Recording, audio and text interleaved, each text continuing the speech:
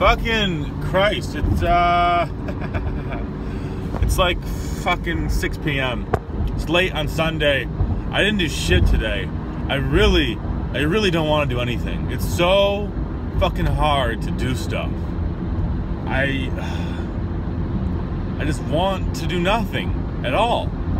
I just want to waste my life away. I just want to slowly fade to end. I just want to be dipped into an abyssal pit of oil and be pulled out some indecipherable amorphous blob. That's what I want. I don't want that. I really don't.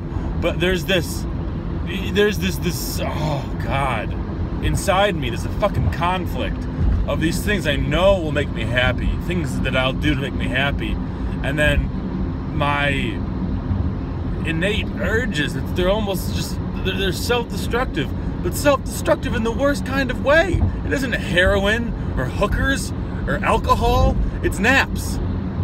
It's just like playing fucking Game of Thrones or Clash of Clans on my phone for 6 hours and spending $60 on gems. It's shit like that. That's how I destroy myself. And I fucking didn't do it today. I made coffee and I answered emails. And I planned out my week and I wrote a little bit. But it was so unproductive. And finally now I'm able to get out of my apartment and do something. I'm going to buy some inventory sheets from a fucking Office Depot or some shit. And I'll make boxes because if you've been watching, you know that the freight company I work with.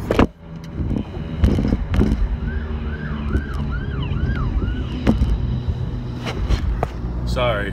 Holy fucking shit. There was a cop just blaring. Whoa. There was a cop just fucking going. Hope everyone's okay. I was kayaking. I was river rafting in the Ocoee River in Tennessee maybe a decade ago. And our kayak guide, she said, our whitewater river rafting guide said that whenever she sees a ambulance or a cop car go by, she says a prayer for them. And I'm not religious, but I think prior to that, my instinct was to see an ambulance and be like, oh, you know, this is making my day. You know, I have to get out of the way of this ambulance. What a hassle. But now whenever I see an ambulance, I'm always aware that someone's day is way fucking worse than mine. And I try to maintain perspective. So I hope that person is okay, because that cop was really going fast. And we're still in Detroit, so it could have been, someone could have been hurt. And just like that, you know, now, what are my problems? What are my problems? I'm, you know, a little bit depressed and I have no energy. I'm still alive. My business is doing great. By all measurable statistics, it's growing. I'm getting in better shape. I'm eating healthy. I'm doing this every day. I'm staying active. But still, I want to complain. I don't know why. I have no idea why I'm complaining. I mean, I do know why. It's because when we become so interested in ourselves and our own actions, our universe becomes smaller and smaller, and the variance of actions and mechanisms that we can compare our experiences to also shrinks. And so I'm only comparing my life to my life. And so this day was worse than the last, so it's the worst.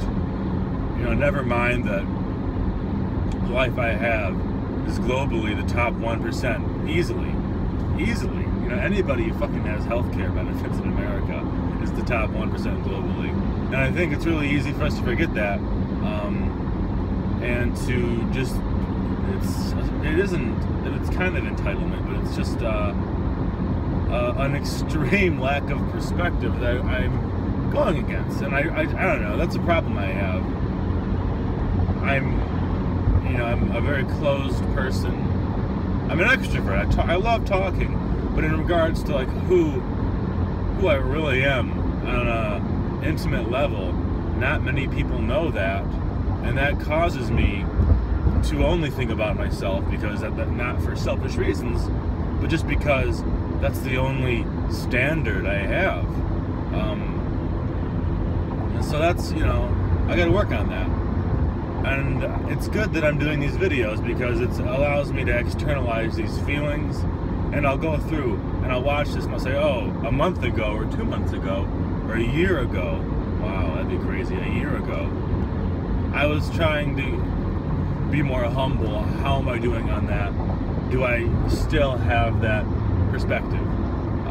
This was the entire video for today. I'm just driving to get this, and I wanted to check in. I haven't done anything worthwhile today.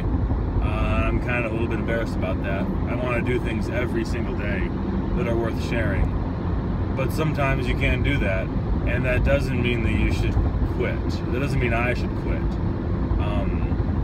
You know, just because I'm failing at a Herculean task, like having a life where every day is worth sharing, doesn't mean that the exercise and the path and the procedure doesn't have value in itself.